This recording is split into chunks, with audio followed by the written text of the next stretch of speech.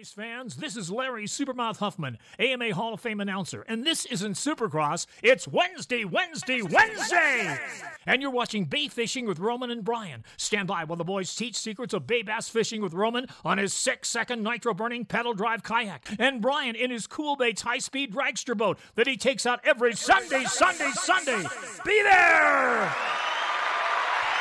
Woo! What up, everybody? Welcome to Bay Fishing with Roman and Brian. And speaking of Brian, let's get him in here. Brian, you ready? Let's go. Hey, Brian.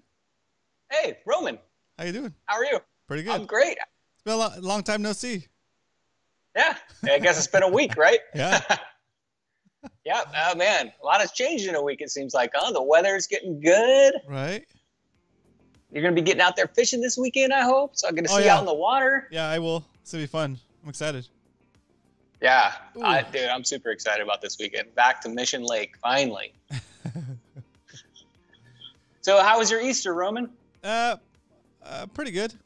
We went to the beach. Shorefished a Oh, little bit. nice. Shorefished a little bit. But skunked. I couldn't get out. I couldn't walk around as much as I would have. I just kind of walked around this little area. Nice. What beach did you go to? Kellogg. Oh, yeah, I love that one. The one in La Jolla? No, in San Diego Bay.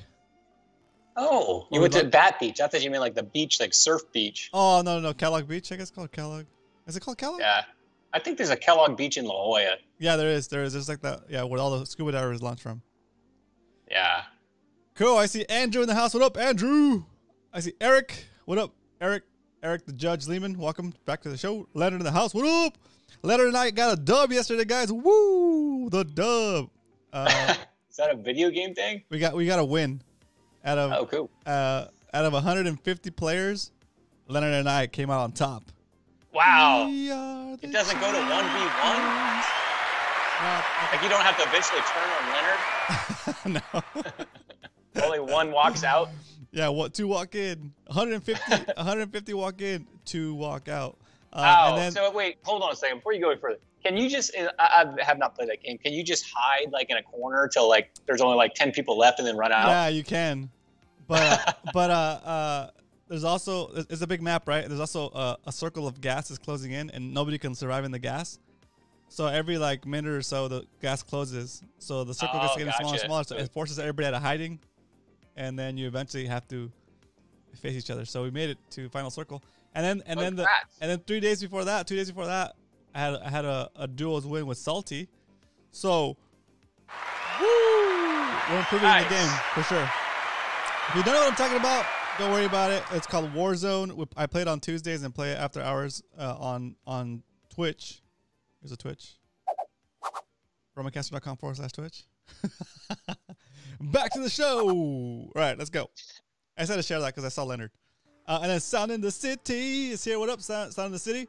I see Ren. What up, Ren? Welcome. Brews and beef jerky. Nice. I see Alex Norton in the house. What up? Mitt. What? Bit, you mean? Bit? Salty Dangler. Woo, Dubs. Muto in the house. What up? I see, who else? Brian likes to fish. What? Doug. Ruben. El Sueño in the house. What up, Chad? Welcome back. Hey, Roy. Welcome back. MMFC. I see Dario. Dario, shout out, dude. Thanks for signing up for the Patreon support, dude. It means a lot. I appreciate you, sir. Thank you so much. Oh, hold on. Yeah, okay, we're keep going. All Night Hider is here. Welcome back, Hider. Tarnell, welcome back. Welcome to the show. Actually, I don't recognize you, so welcome to the show. Is this your first time here? What's up, Tarnell? Welcome. If it's your first time here, type in all caps "first timer" and everybody will welcome you to the show. Say what's up. Ralph Aguirre, what up, Ralph? Bit, Yahoo! All right, so we're gonna start the show off, guys. First, we're gonna do Pop Top, and then Brian's gonna go over the agenda for today. It's a good one. That's right. It's gonna be a good one. I hope. It sounds good to me. It sounds good. All right. I'm ready for this. It's hot. On a scale of 1 to 10, 10 being the best Pop Top you ever heard, 1 being the worst, rate this Pop Top. Sparkling water, LaCroix, as always. I don't know. I must have 100 of these, so here we go.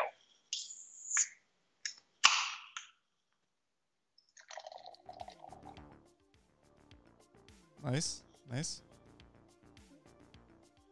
I didn't feel like my best, but I'll take it. Very cool. Very good. I like it. Very cool. That was good. Okay, let's see what the ratings are. All right. A 7 from Captain Dan. A 10 from Tarnell. Oh, nice, dude. Tarnell's Tarnell, a generous right on. judge. Thank you. Very good. That's a pretty good 9. Work on it, Ralph. I see HDX Pulsar in the house. What up, Bosco? Doug had a question. How do we donate to the show? What do you need? As far as like supporting the show, you could go to my Patreon campaign. So let's see if it's on here. Or Patreon. What's up, Hyder? What's up, Chad? So I'll have to give you a 6. Man. I know we did. I saw it. Real Dreamer 8. Chad. That just motivates me to do better. How to give you a 42,320. Nice. Nice. Jinx. Oh.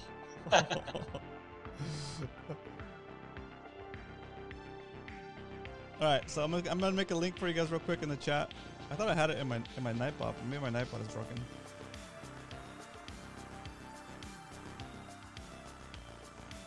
There we go. There's a link there. It says romancastro.com/bit. That's how you would support the stream. Oh, that's not it. Dang it. Hang on. Gotta remove the back. There we go. That one. The second one. I think. Yes, that's the one. That's the one. Very cool. That's the one, Doug. The second link I just posted. Okay, cool. All right, so now it's my turn.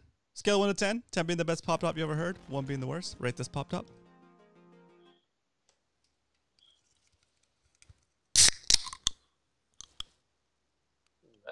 Dude, Wow. I'm going to give you a high score on that one. Wow, that was a good one. That was vicious, dude. Solid, dude. Man, that was good. I opted for the quick pop instead of the slow. I went for the. Yeah, that definitely crushed mine, good. Congrats, that was a killer one. Cheers, Roman. Cheers, everybody. Cheers, everybody. I also like to report that I am officially in ketosis. Oh my gosh. Last night I checked myself with a test strip, and it was like bright purple, so definitely in ketosis. So I'm ready for my vaccine tomorrow. Gonna crush it. Nice. And I'll let you guys know how it feels. Or whatever. I've been into fitness lately too, Roman. Oh, nice. I've been trying to fitness this taco in my mouth. Nice. Yeah. That's you got the audience laughing on that one. That's very nice. Very Thank nice. you. Woo!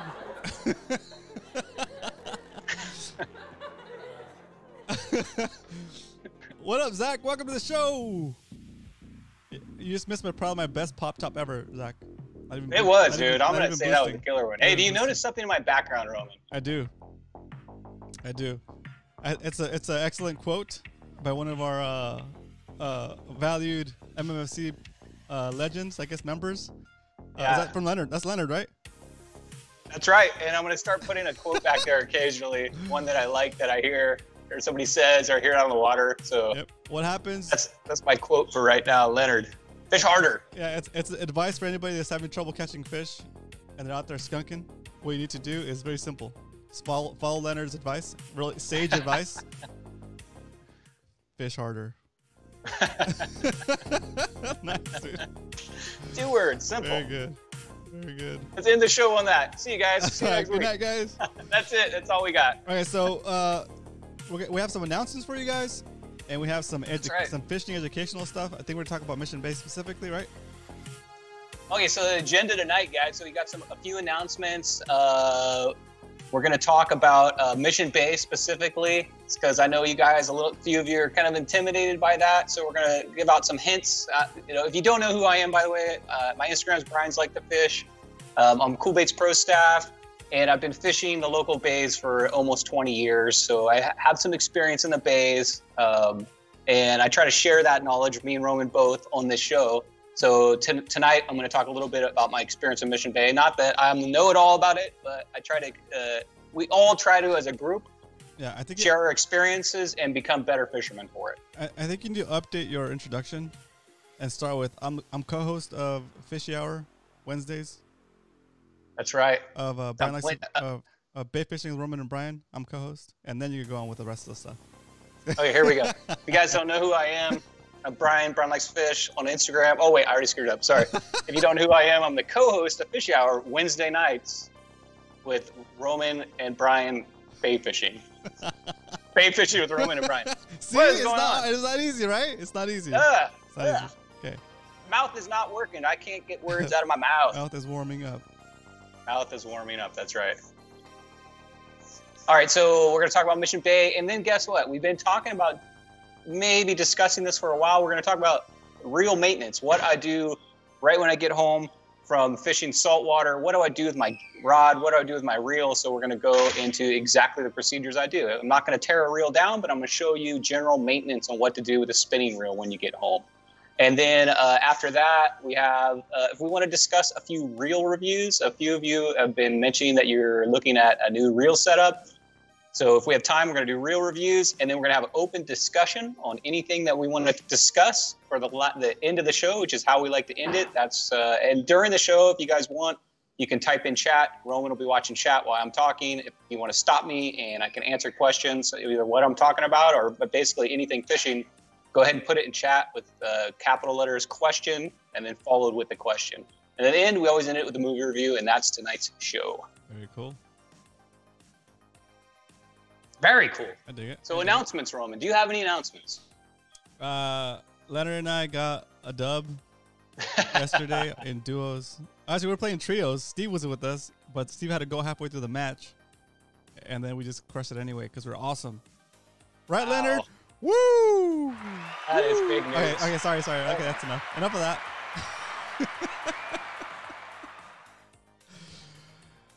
That's pretty much my announcement. Right. Oh yeah, and I'm making that's a good one. And the keto group is going strong.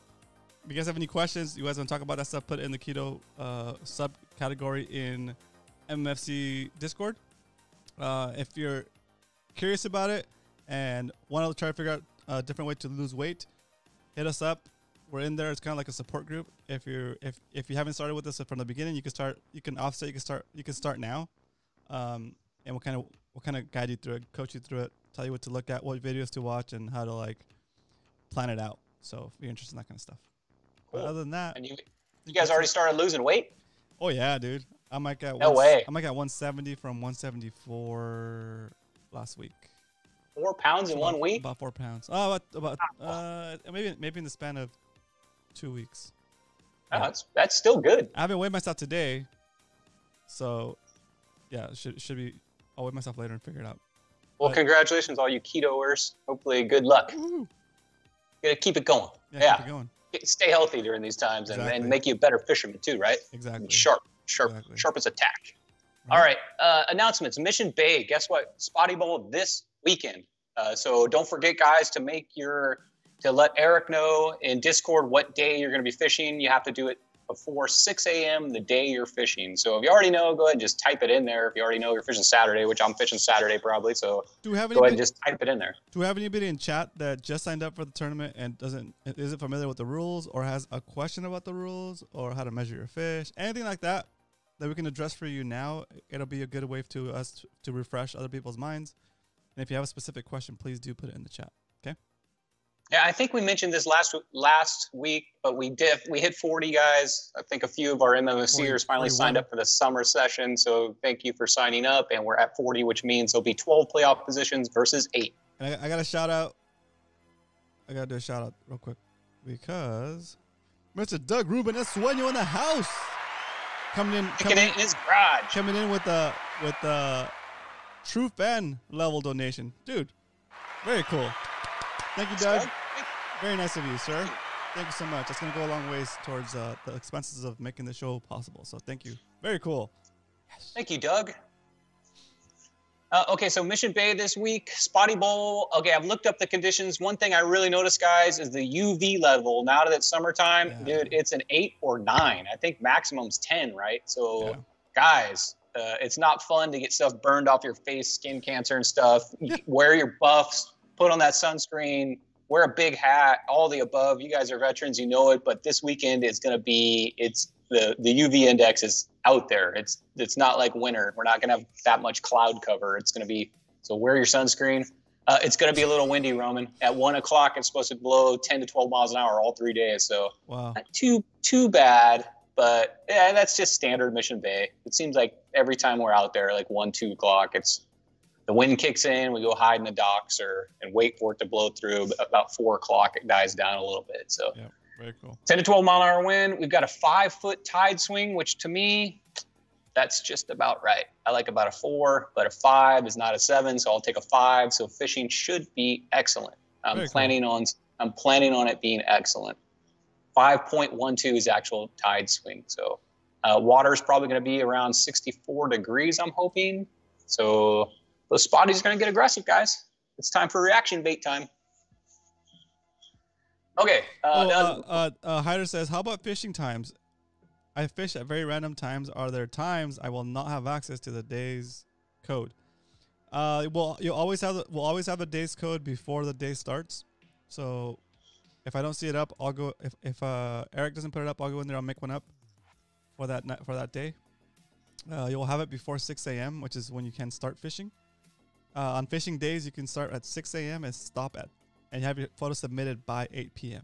Okay, so I know it's not really night fishing at this point, but it's those are the hours to keep it fair for everybody. Yeah, and Eric's put together the most lenient scheduled tournament you're ever going to be in. You got an option of 3 different days, and you got a 14-hour time period each day to fish in. So, but you can only pick one day. You can only declare one day. Yep. So you got to fish Friday, Saturday, or Sunday. Okay. Yep. One of the 3 days. Yep. But it's a nice schedule. Normally it's Saturday 7 to 2. You're out. That's your only time period. Eric's made a nice lenient schedule. Very cool. Okay.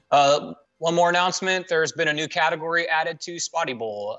This one, yes. So I think it's going to be kind of fun. Because this is kind of it's a category that me and Eric thought of for something to do during pre-fish, and also with the upcoming La Jolla season coming up, where we're probably, when we're not fishing Spotty Bowl, we're going to be out exploring La Jolla again now that it's starting to warm up. It's biggest, heaviest bass, and it could be either a sand bass, calico, or spotted bay bass, any of the 3. And if you're in Spotty Bowl, there's no extra charge for it. It's already included in your price. It's just a fun category added. Me and Cool Baits have sponsored a $50 Cool Baits package to the winner. It's already, the tab's already there. We've already started it. I think Salty's already leading it at 1.9 pound fish or something. Yeah, just to be clear, guys, this isn't taken away from the submission towards the jackpot that we did for the normal tournament. This is outside the tournament. Like Brian said, Cool Baits is sponsoring that prize, and in no way, shape, or form does it affect the actual winnings for the Spotty Bowl, which is fishing for spotties and knuckles. Okay, so good. Yep, this is just, for me, it's just something to fish during pre-fish or La Jolla. We're going for that largest bass, and it's probably not going to be a spotty, would be my guess. It's probably going to be a sand bass or a calico. So or a halie. Makes your pre-fishing a little bit more. No halie, it's bass only. Oh, no halies? Bass only? Okay, nice. Okay. Bass only. It's a 3 bass, sand, calico, and spotty. So one of those 3, heaviest one. But there's no time restriction on these. Yeah, there's no time restriction. So you can fish this thing from now till the end of season 2 every day of the week if you want. There's a code in it. It's I think it's BF. The code's in there, or I'm sorry, HF. Code is HF, so include that code in your picture and put it in that category under Discord. So have fun with that, guys. That's going to be a fun one. Yeah, it's local waters only. Thanks, Eric. So it's just basically our local waters, which is our 2 bays and the La Jolla and Point Loma general area. We're not going down to Mexico. We're not going up to Newport. It's our local waters. Very cool. I think that's it I have one more announcement. Do you have any announcements besides that, Roman? Last night, Leonard and I. Did you watch the Bloodsport together after it too in celebration? We should have. Shoot. I should have had it playing in the background, except I'll get DMCA. So, I do have a link to the actual gameplay in the chat. So if you guys want to go watch the replay, put it on. Let's watch it. Does your guy like stand up with a trophy? It's long. No, it's long. Oh, that's funny. They're all cracking up. All right, let's keep it going. I'm messing with you guys. Okay. Yesterday, Roman announced this is 1 year, kind of the Fishy Hours 1 year anniversary. And yes, the show has been going for 1 year, believe it or not. And he wanted some people to call in and, talk about their experience a little bit. And I wanted to talk a little bit about it. And basically, Roman, I want to thank you. You started this show. Me and you, we talk a lot about this, but off the air, I guess you'd say. Yeah. But I want to thank you, Roman.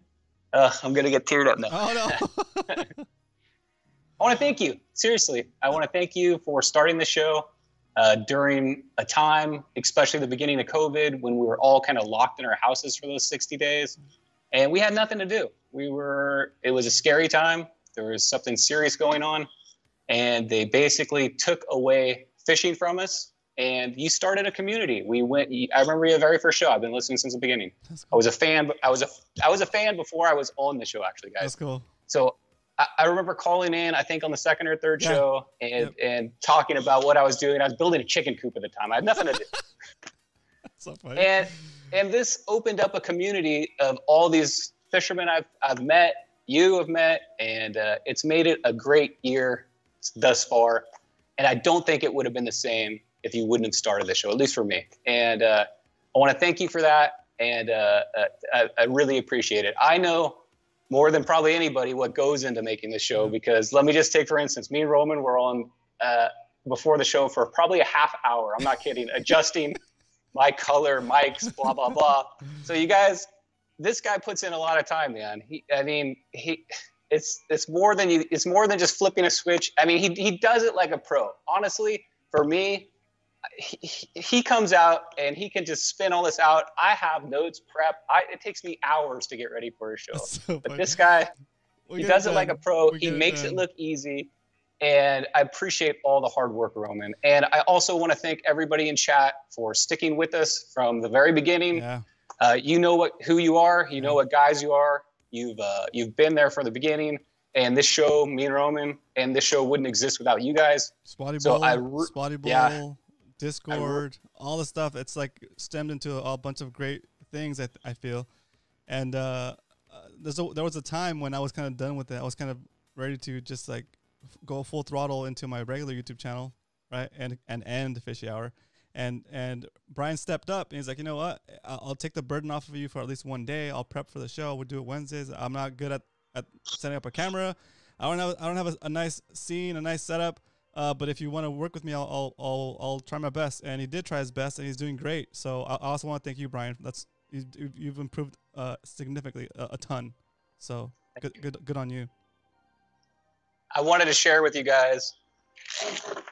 This is how much work I put into it, and this is all my notes for all my Fishy Hours.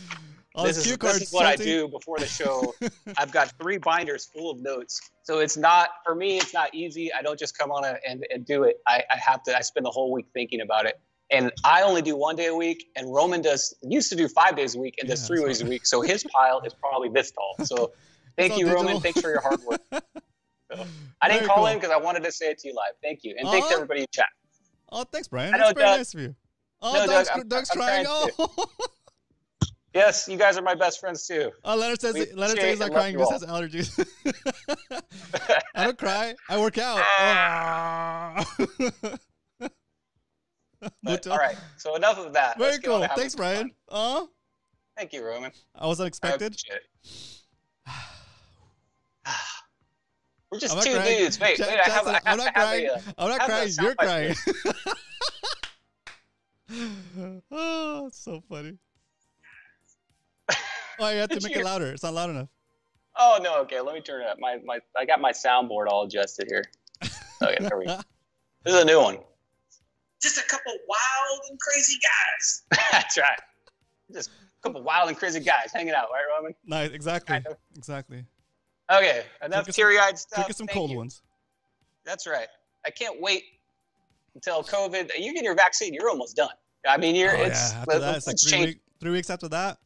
I'll be on the boat. That's right. We'll be chilling. Skating. So I'm starting to see a light at the end of the tunnel, guys. We're going to have that big barbecue. It's going to be a good time. Oh, yeah. Yeah, so only better things to come, right? Not that this was bad, but you know what? I got to thank another guy. Eric. Yeah. Eric, I mean, you've put in a lot of time putting together Spotty Bowl. It's your invention. You came up with it. We're just a platform for your Spotty Bowl. And I think everybody's having fun with it. It's a long, fun tournament. So thank you, Eric. Thank you for your. These are so good. Captain Dan said, I think I swallowed something lumpy. So he's not crying. Oscar said, I'm cutting onions right now. Not real tears. Can I reminisce a little bit? I'm going to. Go for it. So Captain Dan, you specifically, man, I remember when this show first started. I think it was Dan's birthday, and you let him have an interview for his birthday. It was like a birthday party, right? I remember watching that and thinking, this is the most interesting guy I've ever heard of. I mean, he's crashed airplanes. He's knows Vanilla Ice. He's does all this show productions. And I would have never met somebody like Captain Dan or Coach or Salty or all you guys. You know who I'm talking about, Chad. Yeah, you guys. I think knowing Captain Dan automatically like skips like 3 or 4 tiers in the what is it, 6 degrees of Kevin Bacon. Yeah. I'm 1 tier. I'm like, what? So now I'm like, you're 2 tier, 3 tiers. What was so Vanilla Ice is 2 tiers now for me, right? Because I know Captain Dan, yeah. Right? Captain Dan. Damn, nice. Look at that. That's like, yeah, it's like I'm pretty good. I'm gonna win that game no matter what when we play next time. Hey Dan, request. Can you get Vanilla Ice to play at the presentation of the awards at Spotty Bowl? Can we get a live entertainment? Wow. Yeah, and can you play that Ninja Turtle song? What? That song's awesome. Anyway, we're gonna go late if I don't cut myself off here. So thanks everybody. All right. Cal said a little late, but I made it. Bit. Is that what I missed? Oh, and Zach said, no. Hyder said, start crying, Cal. You missed out. You missed out, Cal. You missed out all of the hilarious. Oh, hilarious! My eyeballs are just sweating. Oh my god, that's so funny. That's funny. Yeah. Go. That's funny. Cool. Very cool. Hard to get that out, to be honest with you. All right. Okay. Is it time for? Do you want to go to check your pork butt while I talk about some Mission Bay hints? It is. It's time. So I need to go wrap my pork butt. Woo! I'll wrap it up and I'll be right back. So I'm gonna. Do you want me to switch to the different view yet or not yet? Whatever view you want. Full screen, half screen. It'll be like 5 minutes. I already set everything out, so I was ready to do it. I'll just hang out here with the guys. We'll talk about Mission Bay. All right, full screen. Here we go. Yeah, you got it. All right, guys. So I always am reading in chat that you guys are kind of intimidated by Mission Bay, and my goal is to, by the end of Spotty Bowl, you guys are gonna like Mission Bay better than San Diego Bay. Hit record on this because you guys are gonna be saying that. You're gonna be saying Mission Bay is better than San Diego Bay once you guys figure it out, because I believe that's where the big fish are.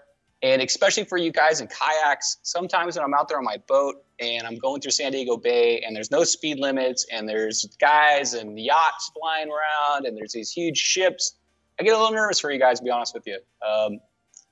You guys are out in the middle of that area and I feel like it's dangerous. There's like swells and boats flying and jet skis flying everywhere, versus Mission Bay is mostly 5 mile an hour zones where we fish. And I feel like you guys are a little safer in there. And I think, I'm not a kayaker, but I think paddling around in there, finding your fishing spots, once you get that place down, I think you're going to enjoy the environment, the scenery, and the no big yachts waking you. So my goal is to get you guys good at fishing Mission Bay. And at the end of this, you're going to say, Mission Bay is awesome. You're not going to be intimidated by that. Okay, so I'm going to give out a few hints. I got 7 hints I've got written down here that I want to give to you guys. And basically, it's stuff that I kind of go by fishing Mission Bay. Number 1 hint is explore. Go to different depths. Look for grass. Look for the drop-offs on your fish finder. And sometimes they're deep, sometimes they're shallow. And number 1 thing is don't linger. Don't sit there and sit under North Ingram Bridge for 20 minutes, 30 minutes, hoping that a fish is going to go by. Explore, get out there. You got to figure out Mission Bay. You're gonna end up finding some nice spots, especially those grassy spots, especially those drop-offs. And when you find that spot, make sure if you have a fish finder, you save that. If you don't, just mentally look around you and kind of get your bearings so you can go back to that spot. So explore, fish the docks, but don't 100% rely on those docks, because Sometimes those docks are good, and sometimes they're just a ghost town. So make sure you try the docks, but don't have that like your plan A all the time. I'm just going to sit there. I'm going to fish docks nonstop and hope that there's going to be a fish there. Have a plan B. Don't make the docks. I fish the docks. Everybody fishes the docks, but don't make them your only game plan, especially when the water's super clear. I recommend the docks early in the morning and probably in the evening, but if the water's super clear, it's hard to catch fish there. So don't totally rely on those. One thing that probably Coach and I both do is when it's not windy and the surface it's that early morning and that surface is nice and calm, look at the water. So when you're looking around and you see some rocks jettisoning out of the bay, some riprap, or you see a difference in calm water to maybe a little ripple water, that tells you that something underneath the water is going on. So if you see a big patch of calm water, there's no rocks around, and then all of a sudden it's ripply, it's probably because there's a drop off right there and it's creating that ripple. So when you're in your kayak and it's calm, when it's windy, it's hard to spot this stuff. But when it's calm, look around, keep a good eye on that water, and where those variations from calm water to ripples are, there's usually fish lingering in those spots because it's drawing stuff up. The water changes. Another thing to look for is those peninsulas. So if you see something jetting out and the water's rushing past that on an incoming tide, say, right on the other side of that is calm water. And sometimes those fish will want to sit right in that calm water. So keep your eyes open. It's not always what's going on under the water, but a lot of the time it's what you see on the top surface of the water. So keep an eye on that, guys. Very cool. What up, Fatty Fishing in the house? What's up? Welcome back. I see Mo Outdoors. What's up? Welcome back. I think I've seen you here before. Do we have a crappie fishing in California? I think we do. Most of us fish saltwater, but we do have some lakes where we do have crappies. Absolutely, we have crappies. We have crappies up in Cuyamaca Lake. We have them all over the place. Yep. But yeah, welcome. So I was talking about Mission Bay, Roman, and I was talking about some things to visually look for, a few hints on it because we're coming into it for Spotty Bowl. I just talked about looking at the surface of the water. If you see, especially when the wind is calm and early in the morning, if you see a change in the water, there's probably something going on underneath the surface of that. You know, when you see you can see the current trails.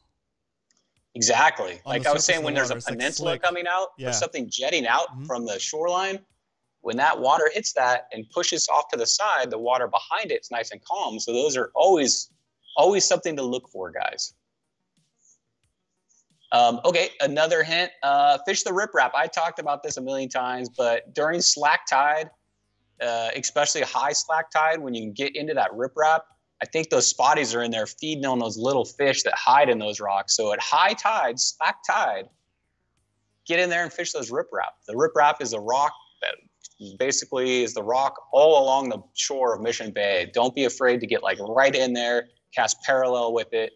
Slack tide, high tide, that's when I would go there because that's the time when the grass is probably just standing still. The spotties aren't looking for stuff to go by, so they go to where they know food's going to be, which is hiding in those rocks. So that would be one hint that I'm going to give you for that. Video game fish. So if you're having a day where you just can't find them and you're lucky enough to have a fish finder, like Dario said, trust that thing sometimes. If you see fish down there probably are fish down there. Look for those structures. That reminds me of what I was going to say when Dario was on, but I let him talk and I forgot what I was going to make this point. But you just reminded me of the point now. Guys, what you're seeing on the fish finder is when you see the actual the mark for a fish, the part that you're seeing is actually quite small because what's deflecting is either the sonar wave goes down and it hits a hard object and then bounces back to the receiver and then you can detect whatever's there, like the bottom structure. If it's a fish isn't hard like a rock, right? It's kind of like it's organic. So what you're seeing, the darkest part of the shape of the fish that you're seeing in your fish finder is actually the air bladder it has inside, okay? That it uses to control how deep it's floating in the water column. Okay, so that little pocket of air that's the biggest, the hardest thing. The sound is gonna get, the sonar is gonna hit, and not bounce back. It basically dissipates into the space, into the air inside that little air bladder. So you get that hard mark, you get that red mark in the middle. That's why you get like a weird, like a little upside down rainbow looking thing, like rainbow thing. And towards the head, kind of towards like the air bladder, it'll be like a little beginning of a rainbow, and then it'll get dark red, and then it'll go back into like the rest of the rainbow will be like light, right?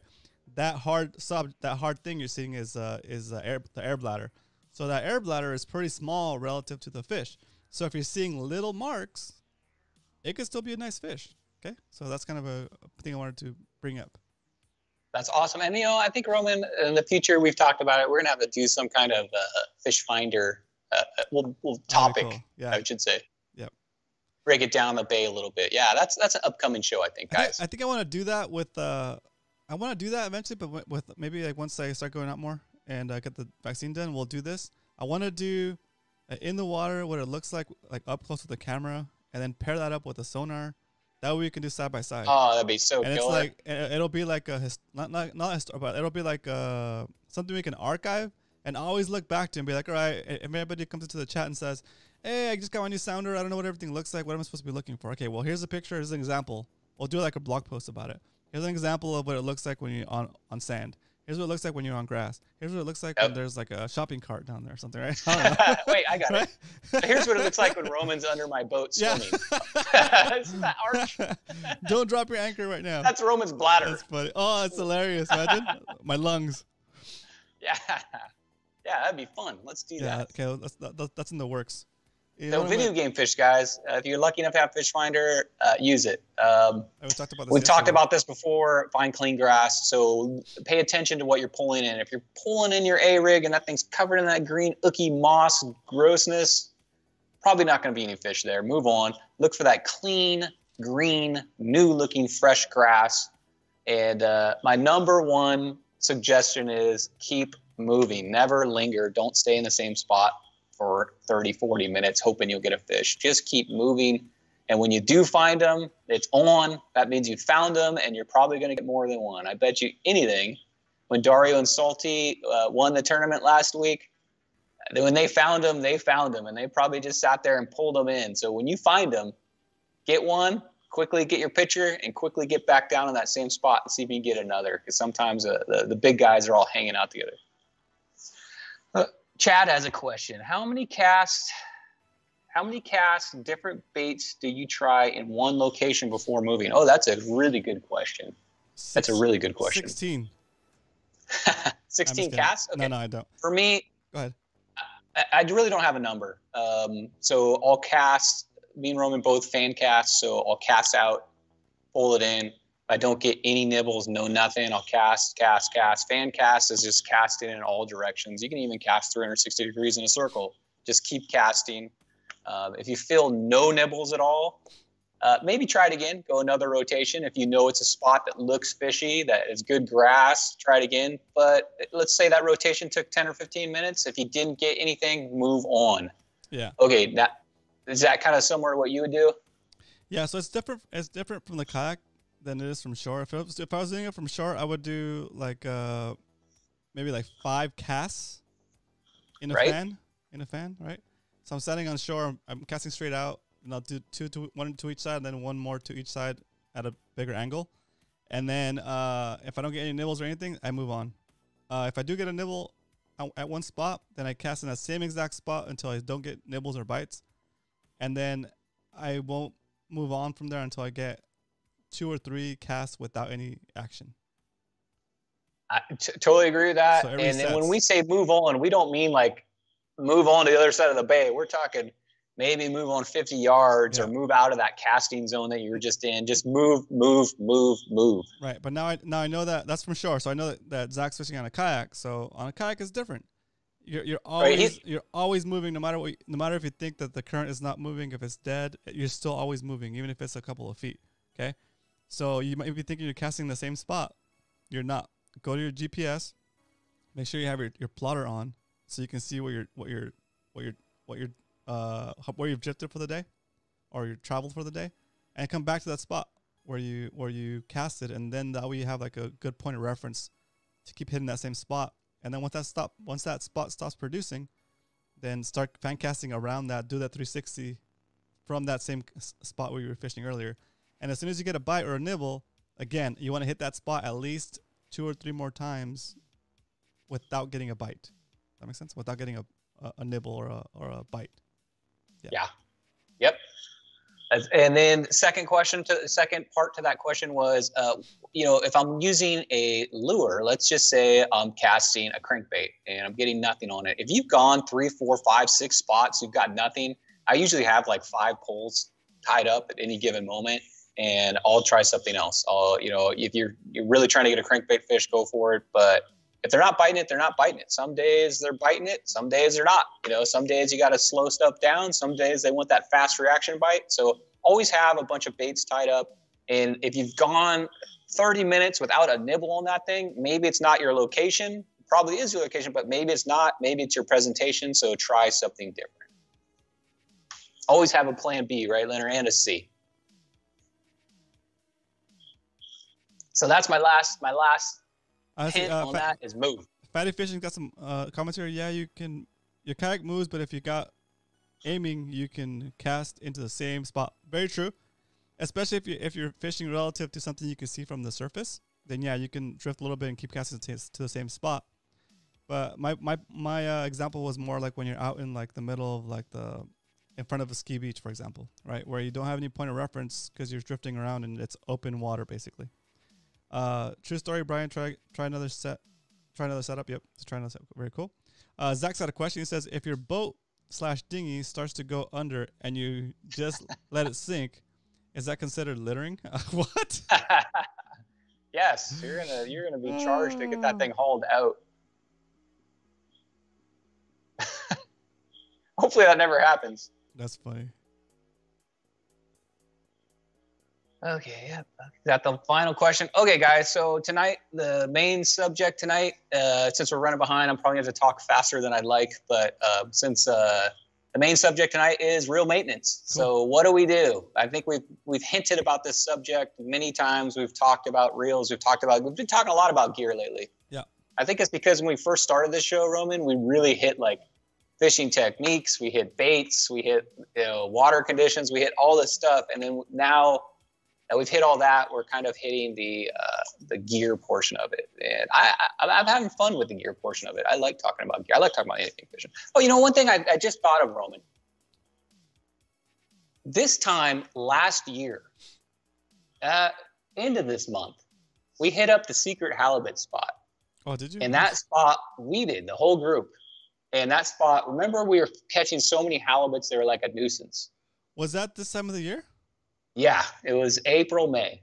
And I want to maybe talk about this, guys, maybe on one of our non-Spotty Bowl days, putting together that same group that kind of we had last time and going trying that same spot, because I think at the end of this month or the beginning of May, that secret halibut spot's going to be going off because those big halibuts are coming in to lay their eggs and do what they do. So I think the halibut time it's just right around the corner. So while it was in my head, I wanted to mention that, guys. Let's get a halibut day going again. That was a lot of fun. I remember last year. I think it was the end of April. I'll double check my photos, but I think it was end of April. All right, it's on. It's on. Yeah, halibut day. And you guys that participated in that, definitely remember that day. I think all of us had probably like at least, maybe not all legals, but I know we had a bunch of legals come out of that day, and I think we all had at least 4 or 5 halibuts. So it was a crazy day. Very cool. Somebody's gonna have to put out the smoke signal to get Jet to come back in. I know, right? Participated that day. Where's Jet? Where's John? Boston Whaler John too. Where are you guys? I know, right? Smoke signal. It's time to start fishing again, guys. I'm looking through my bullet journal that we updated yesterday, guys, and I'm adding that to the journal. But I also have a note here. I sent out Spotty Bowl shirt emails yesterday to everybody that ordered a shirt, giving you 2 options, whether you want a full refund or you're okay with getting the non-SPF long sleeve shirts in white. And so if you get back to me on that, that'd be great. I need you to get back to me with option 1 or 2 and also confirm the size you want. We could do any size now, not just I know last time we couldn't do extra large, but we can do any size now. Okay? So just a quick reminder if you ordered a shirt. Cool. Oh, yeah, and we're gonna do the same shirt in short sleeve. I'll put that up on the site, and that'll be available. So it'll just be like print on demand. You guys can buy it when you need it. Any color? Probably white and red and I don't know, gray, green, maybe blue. Cool. One for every day of the week. Nice. Cool. All right. I can't wait to get mine. I'm looking forward to wearing that thing. All right. So sorry, I got a little off subject, guys, but that just came to my head about the halibuts. I'm sure Coach will agree with me. Those halibuts are going to start getting good. Okay, main subject, reel maintenance. So let me show you basically, here's my Nazi spinning reel. This is the reel. I intentionally did not clean this week after fishing. And I'm going to go ahead and do a general cleanup. I'm not tearing this thing down. I'm not going to open it up and clean the gears and everything. I'm just going to show the basic maintenance of what you do when you get home from the bay. Some things you're going to need first, Roman. You're going to need some rags. So I like these. They come in like a 24 pack at Home Depot. They're just these microfiber kind of blue rags. Everybody see these at Home Depot, quickie rags. I get these at Costco. Same same thing. Yep. Home Depot sells 24 of these for $10. It'll seem to last forever. I use those things for everything. You can use these only if you have like a really heavy scuff on them. That's the Magic Pad erasers. Those things will clean anything. You're going to need a spray bottle. You can reuse an old spray bottle. Just make sure you clean it out really good. Or you can go buy one of these, probably $5 maybe. What I put in a spray bottle is I fill it with water, and then I use the same thing I use to flush my boat and to clean anything off, which is salt away. This product is made to basically do exactly what it says: get the salt away from the product. So I use this to flush the engine in my boat every time I go out. That's why I've got a gallon. If you don't have a boat, you're probably not going to get one this big. They sell it in a little tiny thing. So this is what I use in this spray bottle. And this is a concentrate, so this stuff goes a long ways. I'll use 1 capful. It says to mix it 500 to 1. I'm not very good at math, so I just use 1 capful for this entire bottle, and this thing will last a very long time. So 500 to 1 capful is what I use. If you don't have that, you can use some very mild, like dish soap, same stuff you'd use on your dishes, but it's literally, Roman, like 1 drop. You don't need to use a lot of it. Don't put an inch of soap in there. It's just going to make a mess, and it's not going to be good for your reel. I recommend salt away because we do a lot of saltwater fishing, or just plain water would work too. But if you want to get a little of the grease or a little of the grime off, 1 drop in this entire thing of dish soap. Other things I use are going to be reel oil. So if you have any reels, you're definitely going to need reel oil. Without this, you'll be running metal on metal dry, and eventually it'll sound like a coffee grinder. You have to maintain these things. You think you can get away with it until you cast out that A-rig, and then it's like I use that same oil, Lucas oil. Yeah, this is probably the most common. They got it at most of bait shops. The cool thing about this one, I'm sure the reason you bought it too, Roman, is it's got that the metal applicator, little pinpoint applicator. This is a general oil. It's pretty good for almost all the general maintenance on it. I also use this stuff. It's called Real Butter. Oh yeah, yep. And no worries, Carl. Feel free to hang out and watch the rest of the show. You can come back and watch the replay for the beginning. But yeah, if you have any questions, also just put them in the chat. Yeah, and Roman's watching chat while I'm talking, so please, any questions or want me to talk about something specific or slow down, let me know. So I use this Real Butter, and the reason I bought this is it comes with the grease, which you use also in your reel. Not tonight, we're not going to use that.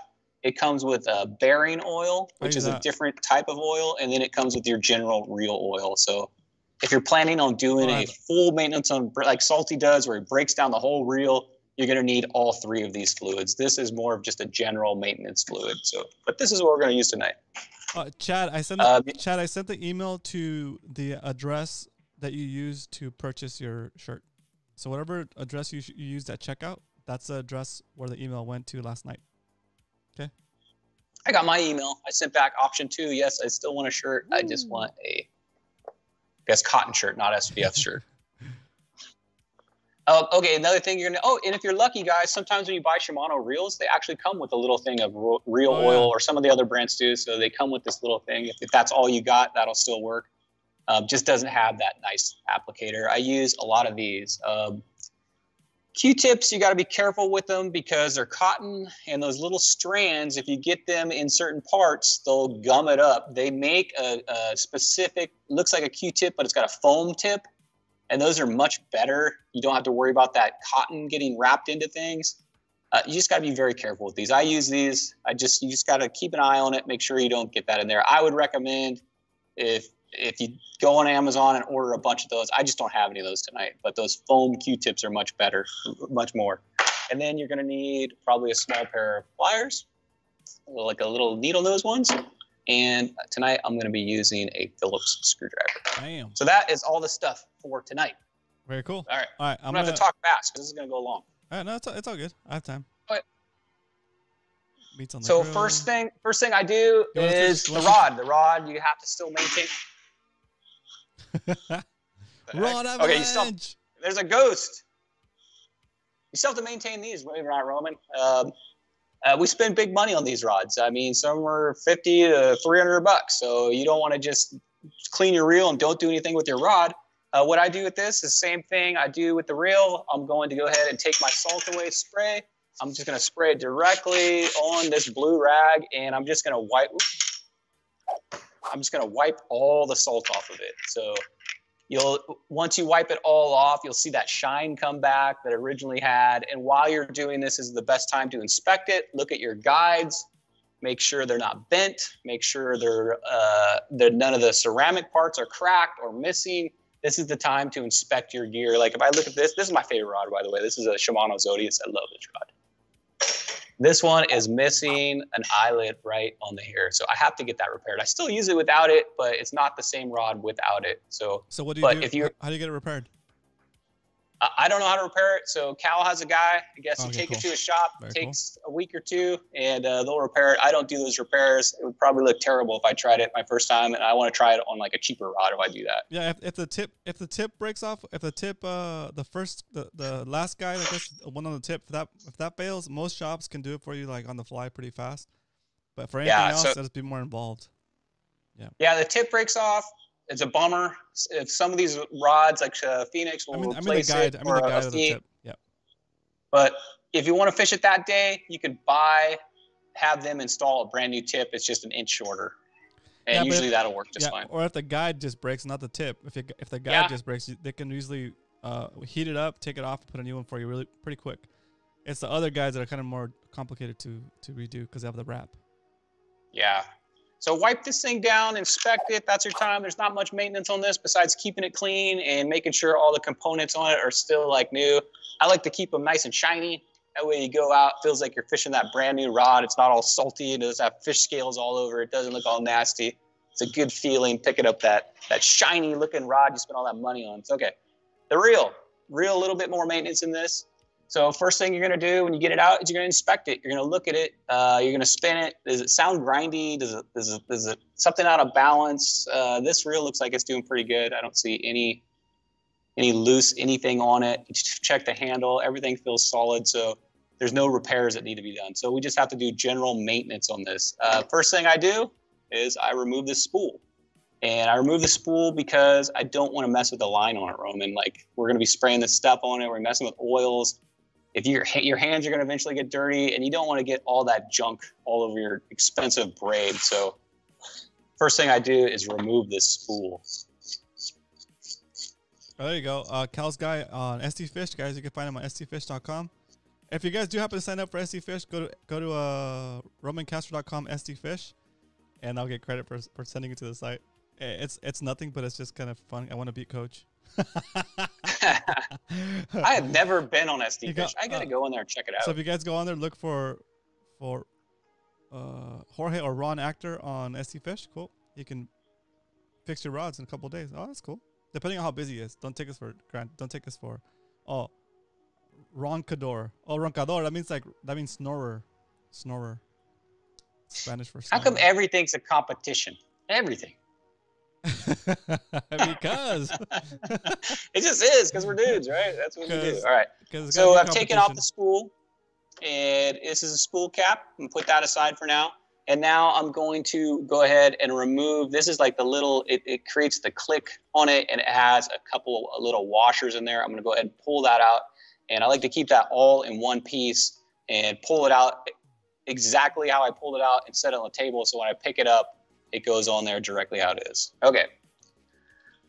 So I've got all that removed. The line is off now. Now I'm going to go ahead, and I like to just lightly spray it. So this thing, imagine this, you've been fishing it all day in the salt water. It looks crusty. It looks like, you know, it's got salt all over it. So I'm not going to sit here and I'm going to hose it, especially where the shaft part goes in, because you don't want to get water down in this part right here. Because that leads to everything on the internals. The saltwater ones have a little seal right there, but it's water resistant. It's not totally waterproof. So be careful, don't sit here and hose into that particular location. I just kind of missed the reel, real lightly.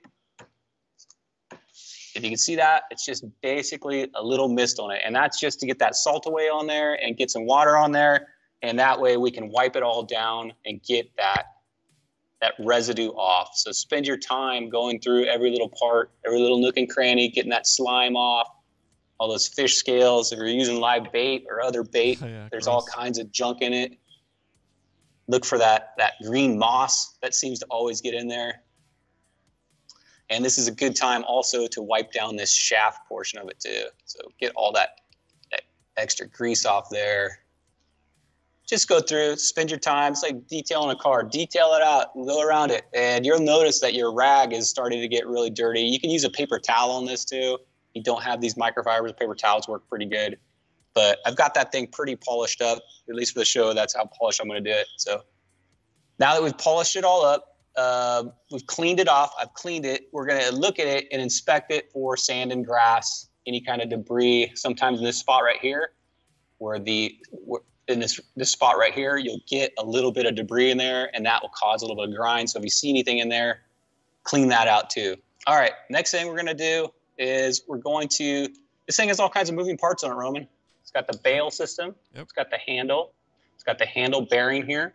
I like to take this handle off. If you don't take this handle off every once in a while, when you go to take it off, that thing's going to be like frozen on there. It's going to be, you're going to go to turn that knob. It's not going to turn. You're going to end up getting that channel locks out to try to get that thing off, and it's just going to be frozen. So I like to take this apart, take the handle off, and clean that portion, and also lube those threads up so that when you do need to get that handle off, it'll come off. Don't wait 2 years to take that out. And then this should just pull out nice and smooth. And the reason they do that is you can actually, on most of these reels, you can make them lefty or righties. They're interchangeable. Oh, that's cool. So, Eric Klein. What up, Eric? Welcome back to the show. Eric wants to know if he should stop using his hose on full blast. For sure. Eric, has it been working for you?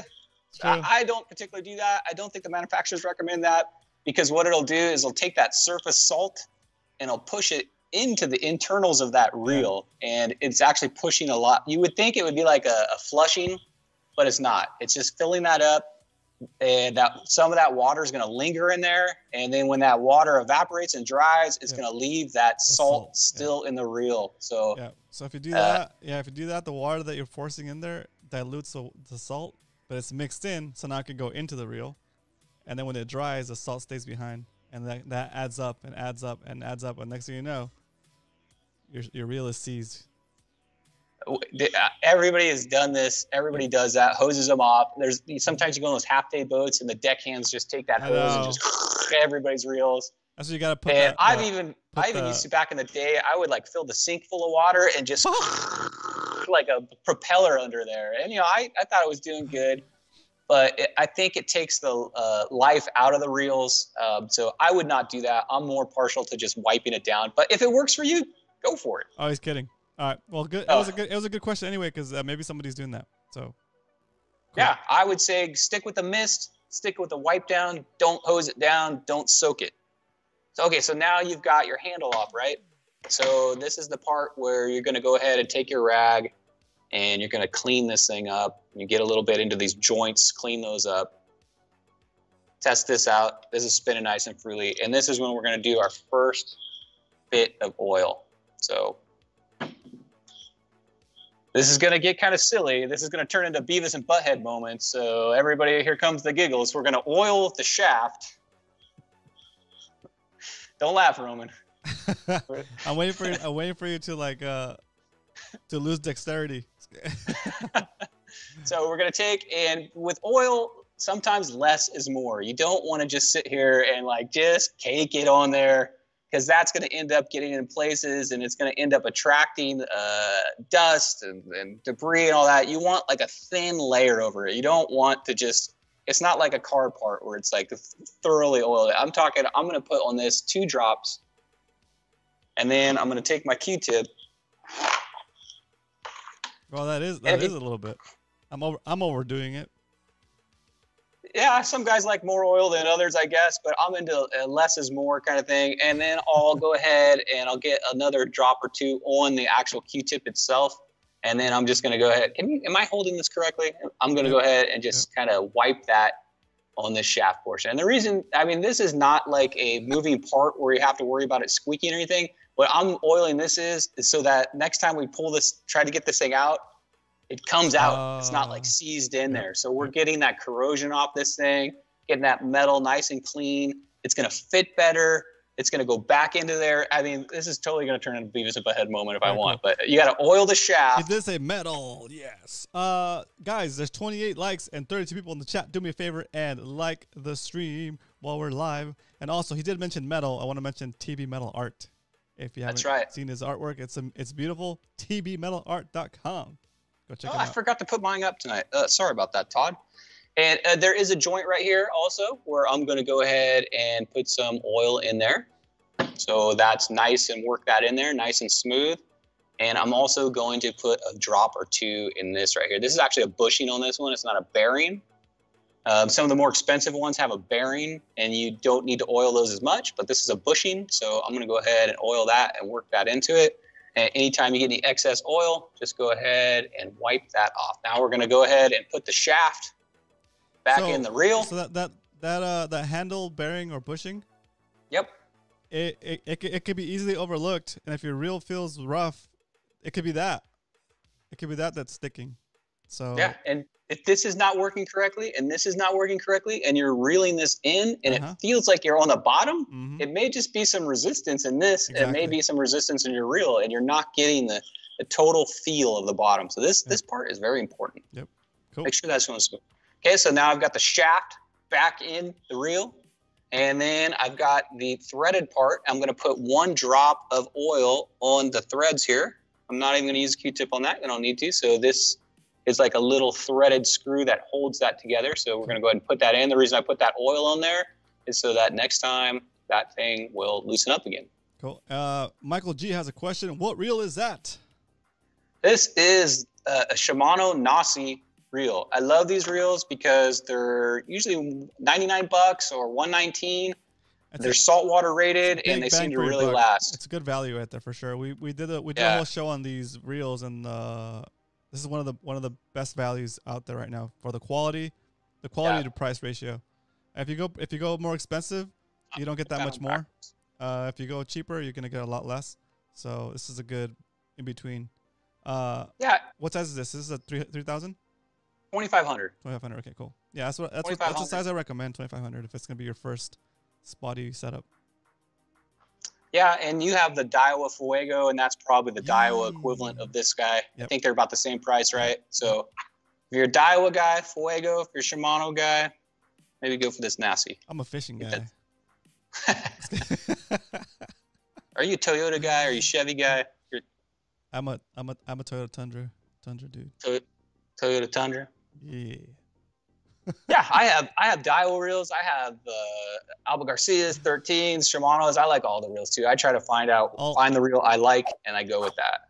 Okay, I put that on backwards. Now it's all right. All fishing sponsors welcome and encouraged. Please do contact us. Yes, especially Shimano. If you're watching this Shimano, please contact us. I'm not back to a regular scheduled program. Okay, so we've got that. But you know on. what? It's true, dude. Like, if we don't put it out there, it's not gonna get out there, right? If anybody in here in chat knows anybody that works for a fishing company, talking even like sunglasses, hats, boats, fishing reels, fishing rods, baits, tacos, burritos, pizza ovens, Traegers, pork butts, anything that you feel would match up with our show, and you want an opportunity to advertise with us, we could put a little banner for you right here, like in between Brian and I. Could put like a little rotating banner that spins around and says like every 10 minutes, every 5 minutes, it switches to a different sponsor, that kind of stuff. So we'll figure something out to get you involved in the show, and we'll give you shout outs, kind of similar to what we do with Todd at TB Mellow Art. Todd's like already grandfathered in because he's been a supporter of the show since the beginning, but we'll work out a deal with you and get you on the show as a sponsor. That'd be fantastic. All right, now back to the regularly scheduled program.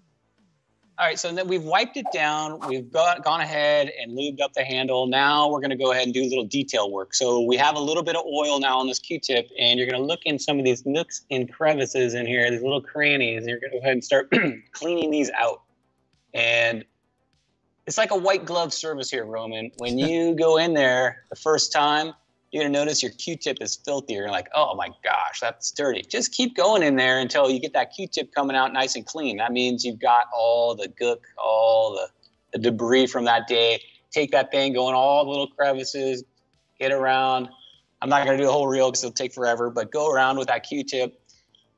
Like I said, though, make sure that cotton does not break off and get into any moving parts, because that could cause some friction and bind up. So be careful with it. But white glove service your reel. Get it nice and shiny.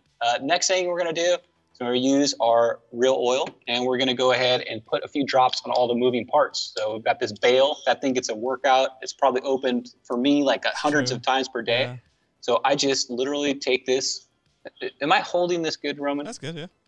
And I go to the moving parts, and I put a drop, maybe 2 drops. Don't just sit here and like squeeze this thing and ooze it down on there. It's gonna take you longer to clean that up than anything that it's doing. So literally like a drop, and then once you've got that drop on there, let gravity do its work, and then just work it.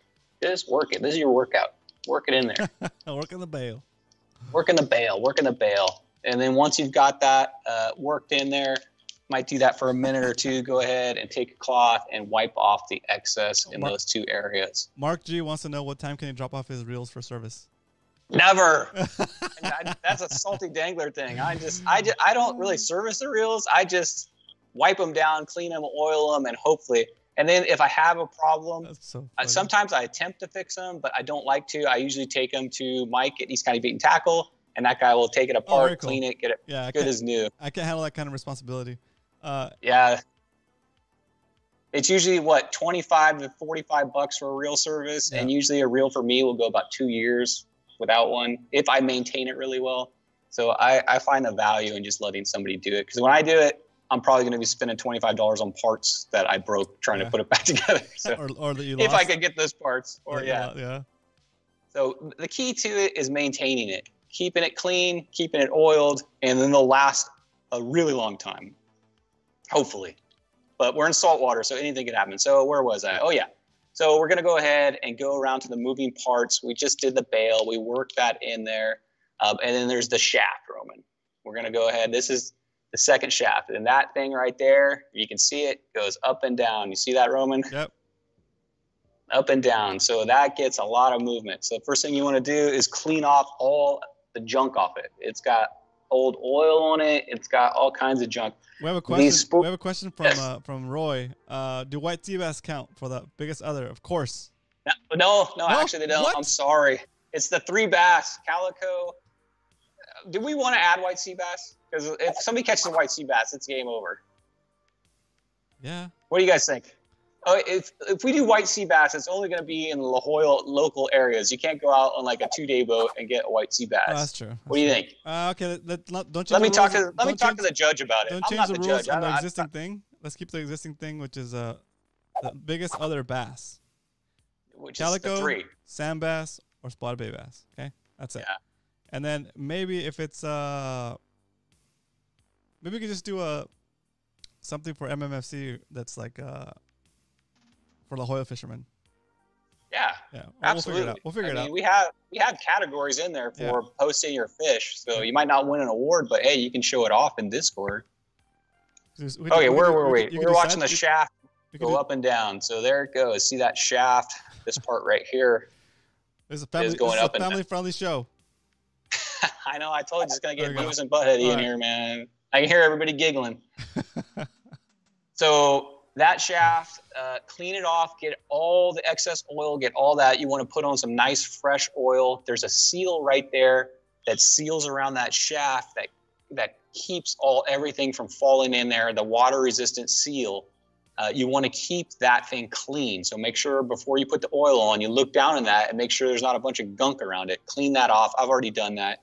And then when you've done that, go ahead and put, I'm going to say 2 or 3 drops. Don't get crazy. Don't sit there and squeeze it out. And then take a brand new clean, not the dirty end, the clean end of a Q-tip, and then just work that all the way on the shaft, Roman. All the way around it. Awkward. Gee. I've been dreading this all night. I don't know what else to call it. Fishy hour after dark. That's so funny. Don't kick in the music. Pork butts. When we do get back together, guys, I am gonna cook pork butts for everybody. Well, right on. I'll probably, I can fit like maybe 2 in my Traeger. The 2 or 3 drops. Go ahead and get the threads at the very top for the spool when you put that thing back on there. And that thing should look nice and shiny, clean. You've got your oil, so let's go ahead and start assembling it back together. These are some drag washers. I usually don't mess with those. I don't oil those. If you have those cloth drag washers, which are located inside of the spool, that's another show. Maybe the next time we'll take apart that. I don't have enough time to take the drag washers out. But one hint I will tell you, if you look inside of this, how's that showing up? If you start seeing like a cloth in there or lint or something that doesn't look like it should be in there, the drag washers in most of these reels are made out of like, you wouldn't believe it. It's like a thin cloth. It's like a piece of felt. And if those things start giving out, inside of that, you'll start seeing little pieces of lint and felt in there because they're burning up and they're coming out and they stay in there. They stick to all the oils in there. So if you start seeing that, that's probably a good time to take this apart and replace those felt drag washers in there. So keep an eye in there. And this is an area also that you want to clean out every time. So I'm not going to do that today. We'll do that another time, but I don't have enough time to do that today. So we're going ahead and put on this piece right here.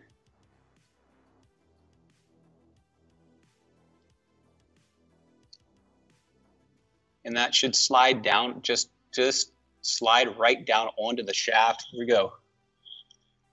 And we're going to go ahead and put the spool back on.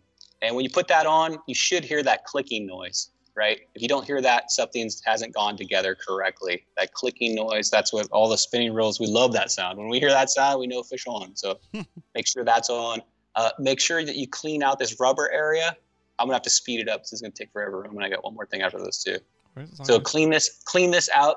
Use your salt away, spray salt away directly on the rag, and go ahead and clean out the top of the spool, all the spool, and then the spool nut that goes on top here. Go ahead and clean all that rubber off. These have a rubber seal on them to prevent water from getting down in that drag system.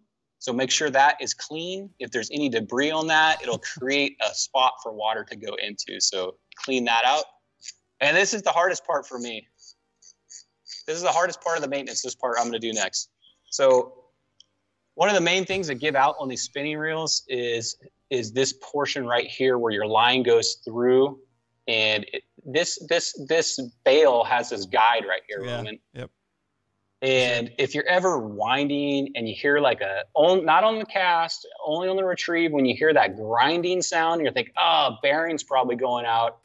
Or when it's under like a heavy load and there's a grinding noise, most of the time it's going to be this bushing or bearing right here. And you imagine the amount of braid and the water and salt that we pull through this every time. So this sees a lot of salt water. So this right here, we're going to take this apart tonight, guys, to show you exactly. Hold on, I got to plug in my phone. It's going dead. Cool. How often are you servicing your reels like this? Do you do this every time? because I take out like 6 reels, I just kind of, I would say if you have the patience, do it every time. But I would say I'd probably do it every 5 times, maybe. Depending on how much use they got. Sometimes when I take out a reel, I don't even use it. You know, it's on there, it's loaded up, but I loaded it up with a bait that I ended up not using. So it depends on how heavy of use it got. If I use it all day, I should probably do it that same day. The wipe down, do every time. But as far as I'm talking about this, hold on. And taking it apart, yep. As far as taking apart and doing everything I'm just doing right now, probably maybe every 5 times. Sorry. Okay. Back to this. All right. So this right here in some reels is a bushing, in some reels is a bearing. In the Nazis, it's a bushing, so it's a little easier to take apart. The bearings don't need quite as much maintenance. Usually if the bearing goes out, it's just replace it. These bearings are usually like $7 to $10. They're not very expensive. So if that bearing starts grinding, it's probably you're going to take it apart and put in a new bearing. You're not going to be there. Most of them are sealed. You can't repair those. You're going to have to replace it. But this one's a bushing, so we can take it apart and clean it. So I'm going to switch to the other camera, Roman. All right, I'm going to switch to my view. Hey, what's up? Hope you're enjoying the show so far. If you are, do me a favor, hit that like button. There's 36 people watching and 32 likes. Let's get that number up. Woo! Brian's setting up a different perspective for you guys. So once you come back to a screen, I'll have to adjust it, and then we'll get on with the next section of this reel maintenance video. Man, this is a good one. All right, so I think it's on the screen. Make sure you have the focus thing going, Brian. Sure. I'm going to start messing with it over here. Full screen. Okay.